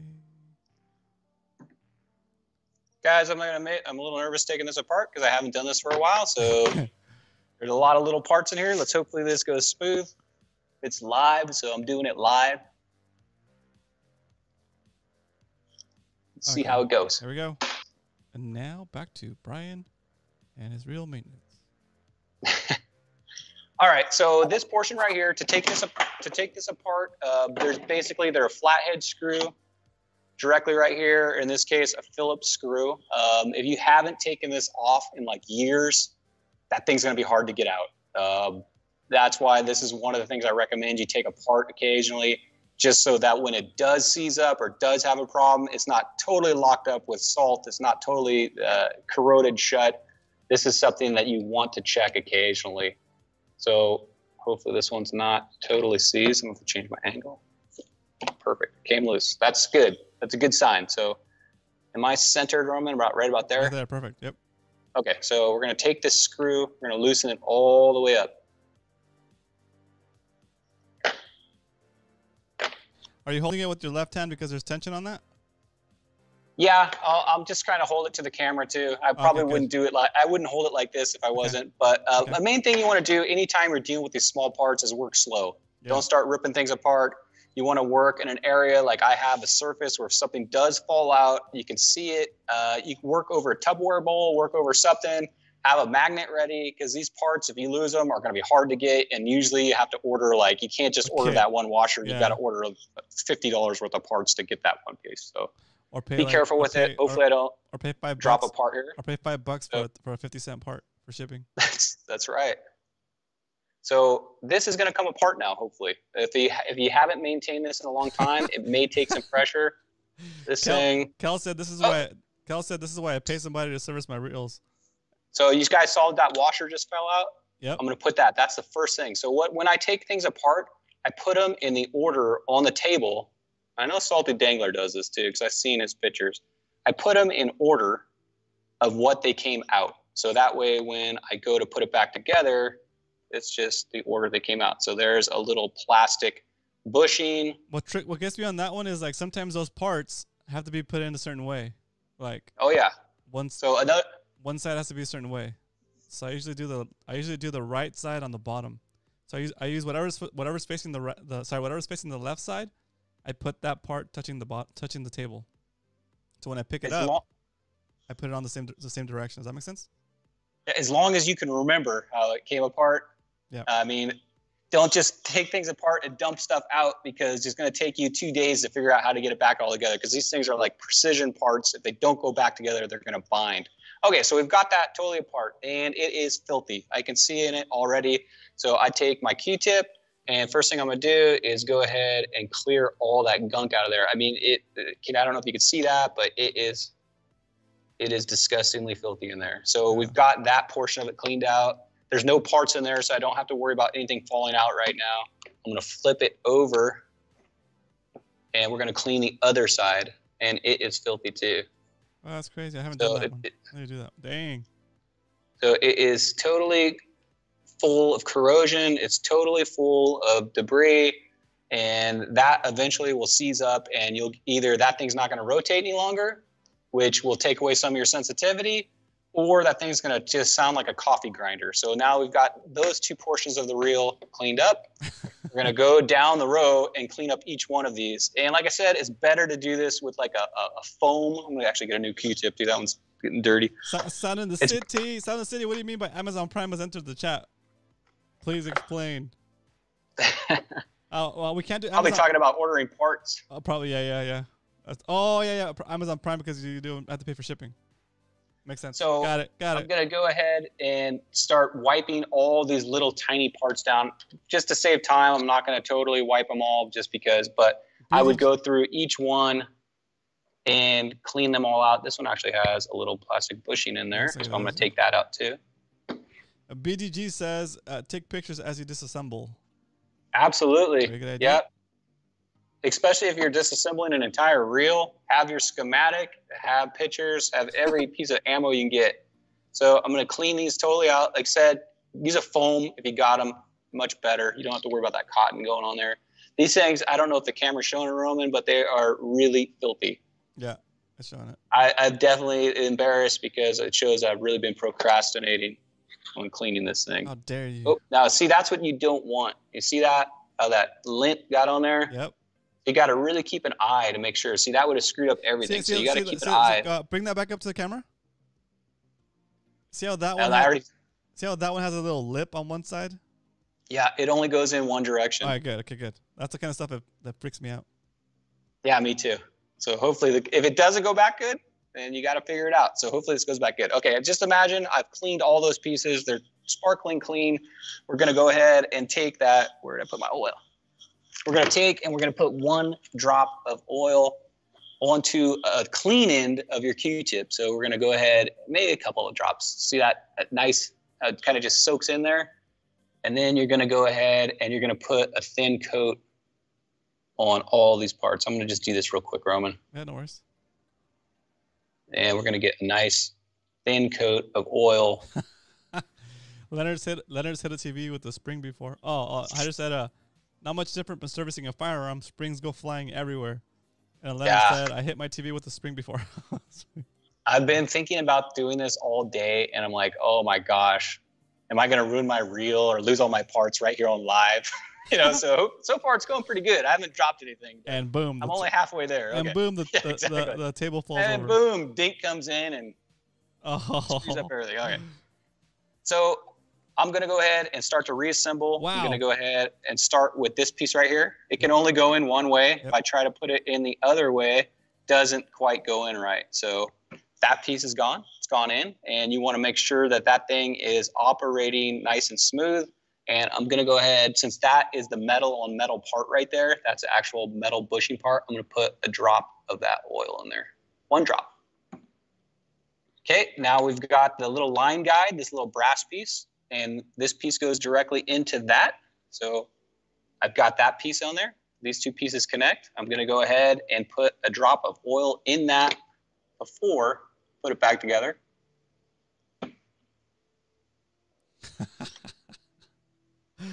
Darius said, I took one of mine apart last week, and it took me 3 days to put it back together. No joke. The parts diagram for it was terrible. Oh, yeah. Man. A buddy broke a window with a recoil spring once. Oh, dang. So feel this thing. This thing should be smooth as butter. It should be totally smooth, like your lines going through it. That thing is so much smoother, Roman, than when I started. I don't know how to tell you. It's super smooth. So we've got that going. Now the last thing on this end is that little washer I took off. So that is going on. And then we've only got 2 parts left. We've got this washer, which goes on the inside of right here, and I've got this flipped over.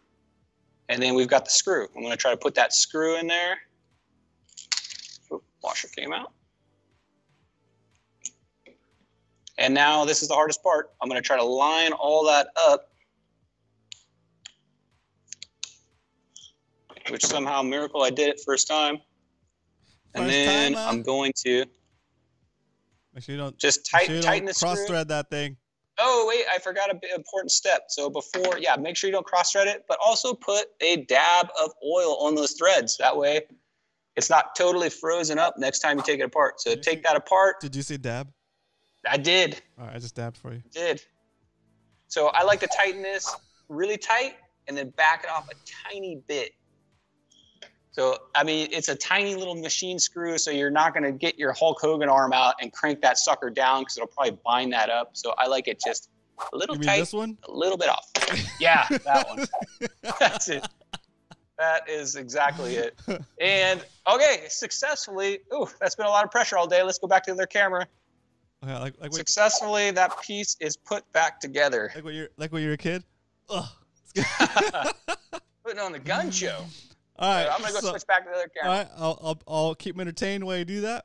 That's hilarious. Please do. So oh, first timer. What up, Cal? Welcome to the show. First timer, Cal. Round of applause. Woo. Welcome to the show, Cal. Very cool. Any questions on what you just witnessed? I mean, besides my muscles. I mean, talking about the real. That's me. All right, turn your camera back on, Brian. There it is. There you go. Right. Oh, no. Oh, hold on a second. We knew dark. this was going to happen. Brian's Give me 1 second. All right, cool. Also, guys, a quick announcement.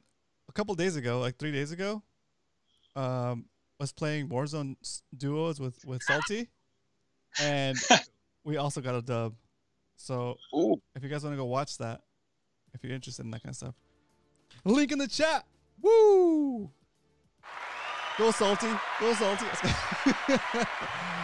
you guys don't know what I'm talking about Warzone. I play a video game called it's Call of Duty Warzone. I started playing it this year. It's pretty fun. If you guys play that game and you want to jump in with us, I usually stream that on Twitch. There's my Twitch channel, romancastro.com/Twitch. I don't care if you're new at it or expert. We just jump in there and have fun. So you're welcome to participate if you're familiar with the game, or if you want to learn the game and you have a setup for it. You can do Xbox, you can do PlayStation, you can do PC. It's cross-platform, so no matter what platform you're on, it works. We can all play it on the same team. And it's like it's like solos, duos, trios, or quads. So if you're interested, let me know. There's a whole forum on it in our MMFC Discord server. Okay, look for gaming. All right, back to. Sorry guys, this is the risk we take by switching cameras. I got to redo all my camera settings real quick. I'm just gonna turn it up so you can see me. It's not gonna be as awesome as it was before. So hold on 1 second. Hello. How's that? That good? That's good. Just turn your what is it called? The bottom one. Gain all the way down to like I think you had like 2. That's where it was. 100. 80? Yeah. Oh, okay. Go. Leave it where it was and change your exposure. Yeah, I did. To 6? Let's just finish. Let's finish this baby out. Okay. How's it look? Can you see me? Yeah, I can see you. I prefer it blurry. As blurry as possible. I need all kinds of filters and stuff. So I wish I had something like that. Boom! I just fixed it. Bam. Bam. Bam. Okay. Questions? Oh, question. Oh, are we? Am I back on? How often do you do a deep clean like this? I usually just mist it off after each trip. Yeah, so same with me. I just kind of mist it off with the salt away, wipe it down, take the spool off, kind of clean it off, put a couple drops of grease. That's my general maintenance I do on these. I would say I do that. The wipe down every time. I try to, unless I got no time. I try to wipe it down every time, but I do that deep cleaning I just did. I would say if you use that real lot, maybe every 5th outing, really take it apart. But really, if you don't keep up on it, it's gonna make you do it. You're gonna hear grinding. Yeah. It's not gonna look like this. It's not gonna be super smooth. It's not gonna feel like new. So it's gonna make you do it. That's so funny. Eric said, I had no idea you played that game. And then Zach said, my 6-year-old daughter named her bicep Chunky and rock. Nice. That's so funny. So it's a miracle, guys. It went back together smoothly. Everything went good. And that is my reel maintenance procedure. Don't forget to oil up. Every reel is a little different. This is a Shimano Nazi. Next time, we'll go over replacing those drag washers, which about every season, especially the cloth ones, they need to be replaced. Or when you look down in there and see them disintegrate. You just see what it looks like when it needs to be replaced, and then what a new one looks like. That'd be kind of good. That'd be good. And you want to keep track of those drag washers, because if you get that big fish on there and that thing's jerking and drag's not right, you could lose that world record. So keep up on your maintenance, guys. All right, what time is it, Roman? 8:30. So we probably don't have enough time to go over anything else in the show. So that was a good show. I enjoy doing that. I'm so happy that it went together the way smoothly. I was very nervous. I have to admit, doing a live breakdown of that bail bushing. Yeah, it worked out. So I'm happy that went back together. I think we've successfully scared everybody into just taking the reel to get serviced by a professional. Actually, besides the last thing I did with that bushing, everything else was really easy. It was just a matter of wiping it down, cleaning it, looking at it, inspecting it, working oil into it, cleaning the excess oil. Just don't get ridiculous with the oils, guys. Okay, next week we're doing baitcaster. We can do baitcaster next week. Yeah, baitcaster, sure. Yeah, we'll do baitcaster. Maybe not next week's spotting bowl. So maybe baitcaster. Yeah, they'll be okay with not knowing the results until next week. Just kidding. I'm sure. Nobody ever wants to know the results of spotting bowl right away. All right, so now is the portion for open discussion. If you guys have any specific questions about what we did tonight or anything about Spotty Bowl or the Bay, if you guys don't have any questions, then we're probably going to wrap this baby up. Roman's got to get to his pork butt. Oh, yeah. My son walked in here like 10 minutes ago while I was off camera, and he said, "Hey, did you forget about the pork butt?" And I was like, No, we still got an hour. He was like, "Oh, okay." They're waiting for it. How long does it take to cook one of those? About 10 hours. 10 hours? Yeah. Whew, that's an all-dayer. Oh, for sure. But it's nice. And you cook it how's it turn out if you do it in the microwave? Terrible. Because you render all the fat, so all the fat is like all the fat in it kind of blends into the meat, and it's like super tender and delicious. Yeah. Dude, there's nothing better than like that pulled pork, anything, pulled pork sandwich, pulled the tacos. So like now I have the base for like we'll be eating for the next 3 or 4 days. So like I want to make keto tortillas. I'll make pulled pork tacos. Put it on top of baby spinach as like a salad.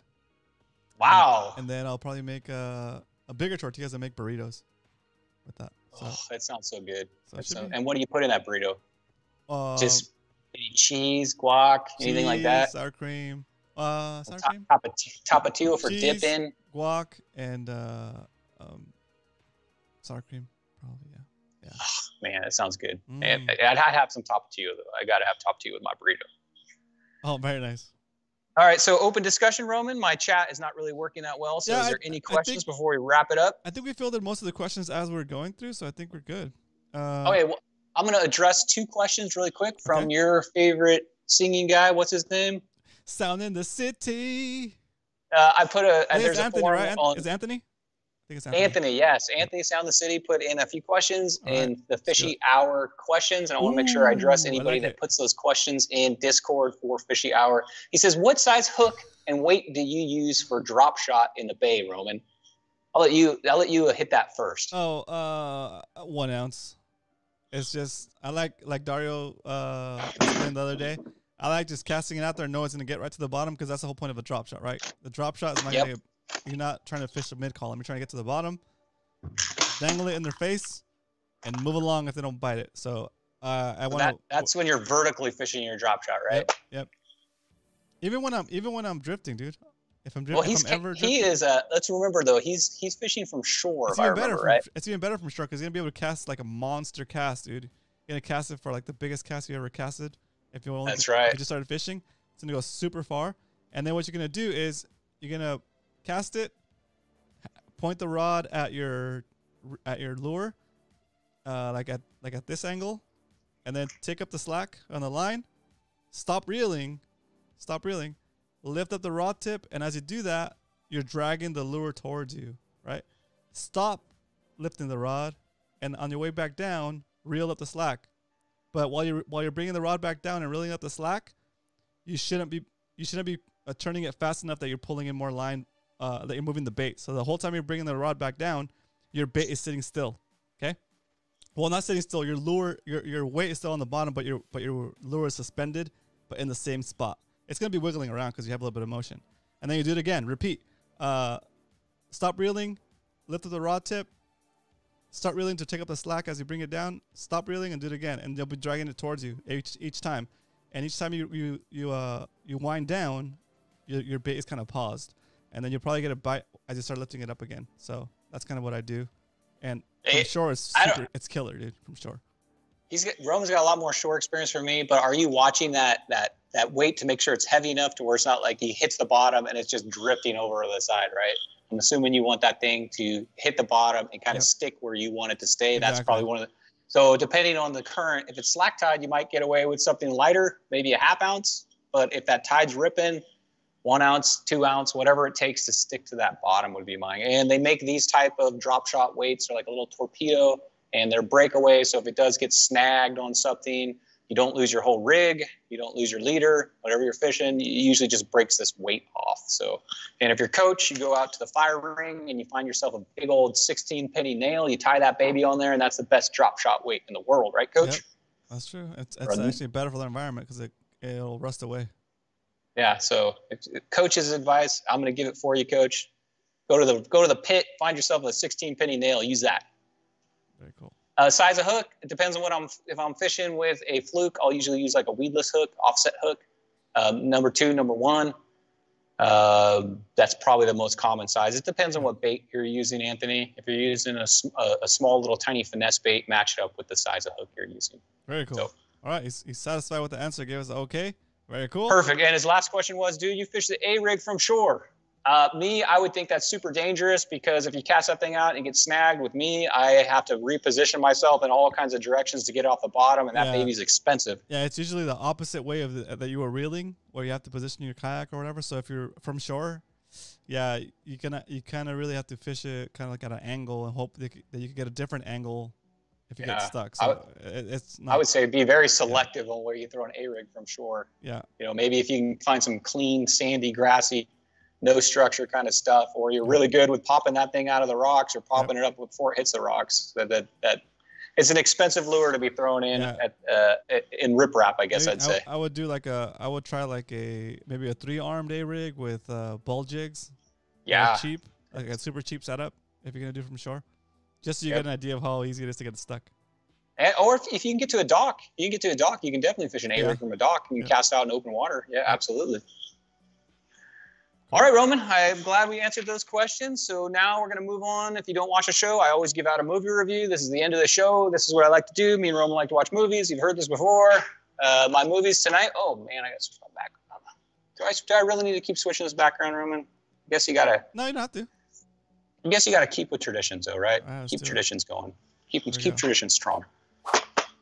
I usually review 80s and 90s movies, guys, but to be honest with you, I'm running out, so I'm going into the early 2000s right now. And you know what, Roman? I've been watching more and more Netflix movies and HBO Plus.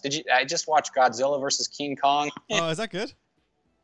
Watch it. I mean, if you like Godzilla, you like King Kong. But the fight scenes are incredible. But it's exactly what you'd expect it to be. If you have HBO Plus, why not? Exactly. It's a brand new movie. Yep. So my first movie, this movie came out in 2002. It stars Tom Hanks, and it's classic. There's a lot of one-liners that come out of this. It's about a guy that works for FedEx, and he's in a wreck, and he ends up getting stranded on a desert island, and it's fun to watch him learn how to survive on his island. He ends up making a friend. I'm not going to say who that friend is in case you haven't seen this movie. I'm sure you have. But he ends up yelling out his name, and anytime anybody sees this object, you can go ahead and yell the name out, Roman, if you want. That's funny. That's hilarious. He'd yell out this name. Oh, Wilson! I don't think I've ever been to like a volleyball event or whatever when somebody out yelling that thing, or if you see it, for some reason, I've always seen like a ball floating in the bays. I think Kids on Shore or something. And that's the first thing I think is Wilson, come over here. Yeah, it's like Wilson, I'm sorry, come back. So I like this movie. I always like things that have fishing in it, or out in the ocean, or survival. I like those kind of movies. This is Castaway with Tom Hanks, classic movie. That's a good movie. Yeah, I really like this movie. I'm giving this 4 out of 5 max. Nice. It's way up there. It's way up there. In 2001, you said? 2002. 2002. So like, I don't know. So like way after your background. Yeah. I mean, I'm running out of 80s movies. What I gotta do is I gotta go hit the swap meet and buy up a bunch more. So. Oh, nice. Castaway, great movie. Haven't seen it. Definitely check that one out. I'm pretty sure that's on Netflix or HBO Plus or one of those services. The next movie, it took me kind of by surprise. I didn't think it was going to be a comedy. It came out and. I see a good comment by Demented. What's up, Demented? Welcome to the stream. I think I don't recognize the name, so welcome if it's your first time here. He says, I always have fun fishing the dolphin half day. And Wilson, the deckhand, is working. Oh, that's cool. Yeah. That guy probably regrets that movie come out. He's probably been hearing that for 20 years now. I need a bait. Wilson, I'm bit. Get my fish, gaff. Wilson, gaff. That's funny. Wilson. Yeah. Yeah, I'm sure he's never heard that. Dirty Yellowtail today on the San Diego. Dang. What?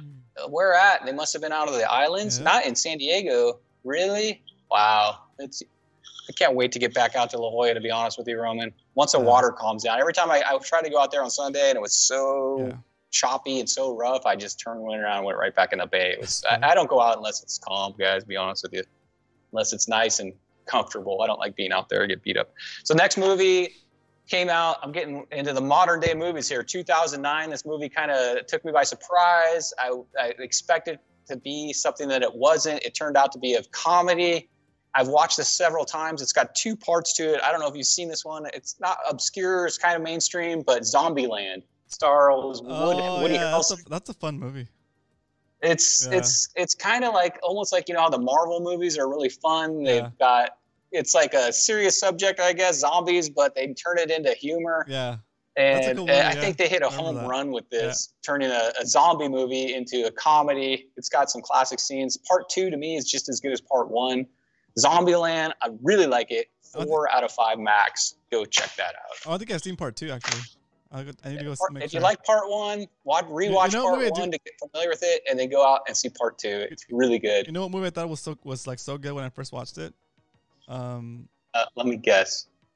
No, I'm gonna do a different one. I'm gonna do a different one. What? You have 2 movies that you like? Yeah, one other movie that I thought was I like the post-apocalyptic style movies too, like just like what would happen if a pandemic broke out and everybody turned into like zombies. Like the first. I like those movies too. The first movie that apocalypse movies. Yeah, the first movie that I watched that was like that style that I really enjoyed. Besides like the old horror movies that are like zombie coming back from the dead or whatever, Living Dead. Was because those are slow zombies. I like this movie's called 24 Hours Later. That was like the never seen it. Oh my god, dude! Let me write it down. 24 hours later. 24 hours. Oh, I'm not gonna talk about it anymore. Is it an 80s movie? Maybe 2000. 2000? Okay, yeah, I'll check that out. It's done very well. It's done very well. I'll try to watch it before next Wednesday. And I'll give you a review. All right, it's so good. It's so good. Yeah. I'm glad. All right. Something to talk about. Anyway, so Zombieland, check it out. I like 28 days later. 28 days later. Sorry, 28 days later. 28 days later. Yeah. 28 days. Thanks, Hyder. Later. That movie's so crazy. I can't wait to see it. Yeah, I like that. I like that genre of apocalypse movies too. So you're gonna love it. World War Z, all those type of. I love the Resident Evil series. I think that 28 Days Later is the one that inspired most of the series of most of the movies after that were coming out. Like I think that inspired like the whole post-apocalyptic zombie thing, like World War Z, Resident Evil. I'm not sure if Resident Evil or not, but anyway, it's a really good movie. It's really well done. And along that same line, there's Children of Man. You seen that one? No. Oh, it's a good one too. Oh, see, you need to start giving me some movie recommendations. Maybe we'll switch it up a little bit so I can. There's a couple other ones. Anyway, that's good. That's good. Wait, do those movies have Jean-Claude Van Damme in them? No. Oh my gosh! Right? It's weird, right? Without him, what in the world? What's going on here? And then if you it's truly an apocalypse. And then if you want to get your spirits back up and really watch a movie that inspires you and motivates you to train, the training montage, and here it comes, and to get better, and to better yourself by hard work, persistence, and motivation, go watch Bloodsport, Kickboxer. Maybe not Universal Soldier, but still a good movie because that's like science right, stuff happening there. But other than that, anyway, Bloodsport all the way. I love all the training montages. They're the best. Yeah, they are. Because you can definitely see the improvement there. What's the one where he kicks the palm tree in half? Oh, that's a Kickboxer. Oh, I just look at a palm tree and my shin hurts thinking about it. I hate that part. He gets all angry and he kicks the palm tree over. Yeah. Like, that hurts me. Just watching it. Shake the palm tree. He's like this. He just starts whacking it. Yeah.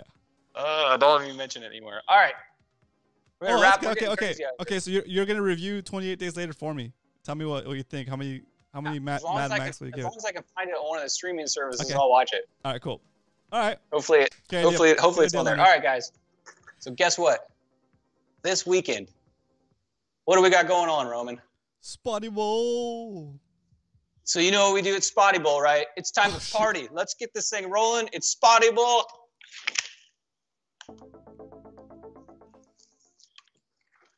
Shotgun. It's Spotty Bowl. I'm going to party. I'm going to get out there. I'm going to snag some grass. I'm going to catch some bass. I'll see you guys in the water. I'll probably be there Saturday. Later, Roman. Woo! Thank you so much, Brian, for the awesome show today. Hope you guys enjoyed the show this evening. Brian again, one more time, guys. Round of applause from the live studio audience.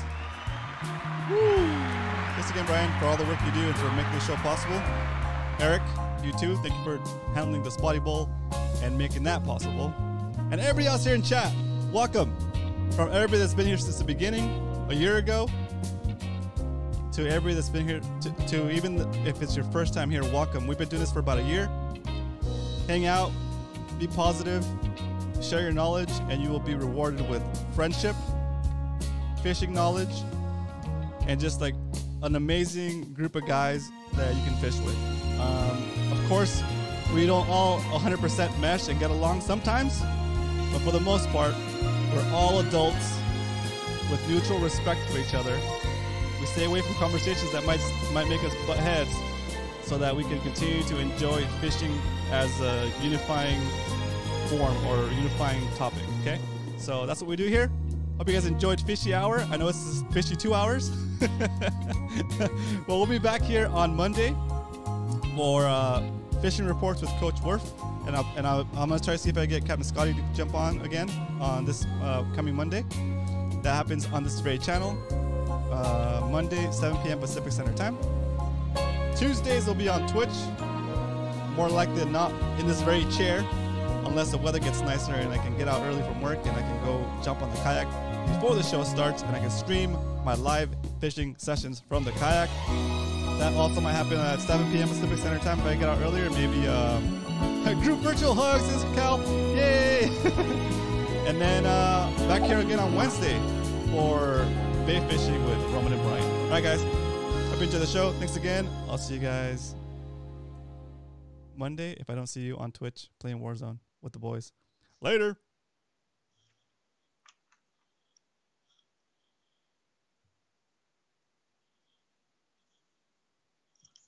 All right. Cool.